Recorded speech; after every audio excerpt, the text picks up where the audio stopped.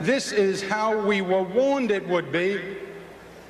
President Reagan told us from the very beginning that he believed in a kind of social Darwinism, survival of the fittest. Government can't do everything, we were told, so it should settle for taking care of the strong and hope that economic ambition and charity will do the rest.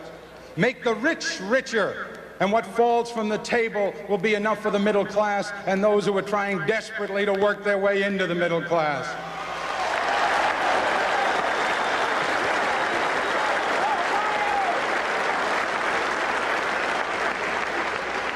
You know, the Republicans called it trickle-down when Hoover tried it. Now they call it supply side, but it's the same shining city for those relative few who are lucky enough to live in its good neighborhoods. But for the people who are excluded, for the people who are locked out, all they can do is stare from a distance